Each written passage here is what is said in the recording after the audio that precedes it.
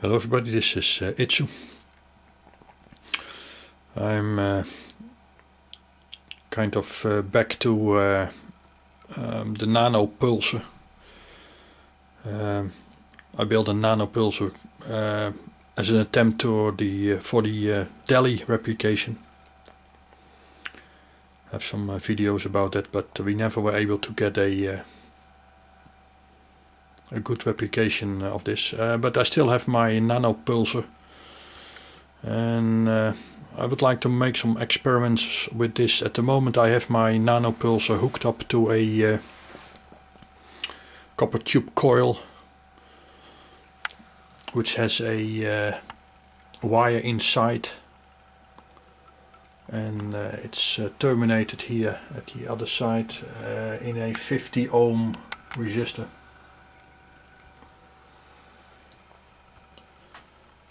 And I'm pulsing this at the moment with the pulser about 2 kilohertz repetition frequency.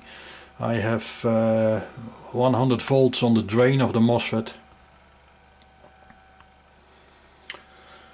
and I measure with the high voltage probe across the diode, the DSR diode, and this is the signal coming off.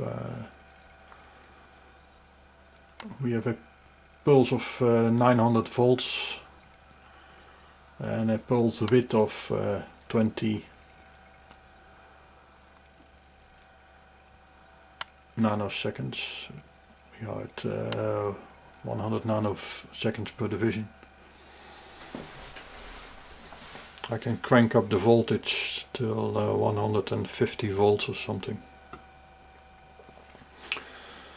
and then the signal goes 1100 volt,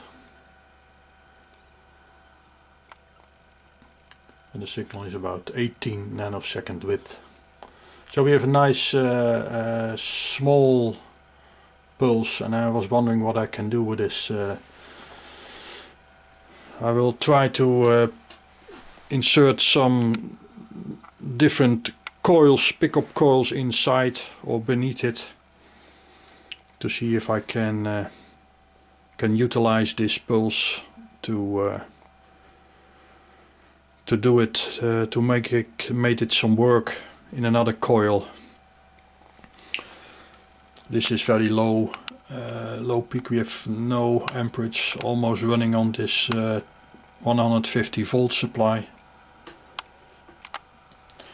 and also the 12 volt, which is for the logic behind here. For the pulse is drawing nothing at the moment.